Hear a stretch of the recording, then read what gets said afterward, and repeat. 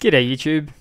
I've just found myself trying to modify, edit and save a file or a config file in the etc directory, but I found of course I can't do such a thing.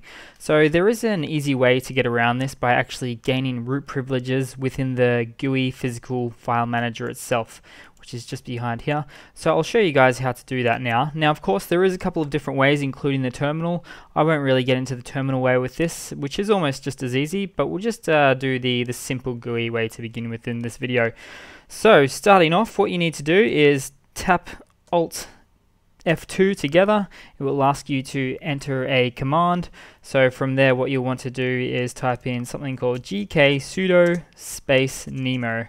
Now Nemo of course being the file manager in Linux Mint 17.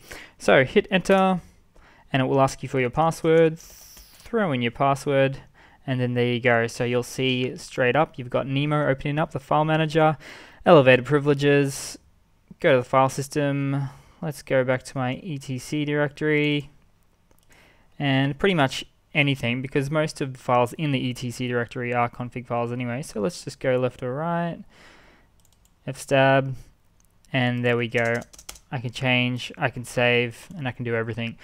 So that's pretty much it in a nutshell, guys. That is how you gain root privileges on Nemo in Linux Mint 17.2. Cheers, guys. Hope you've enjoyed.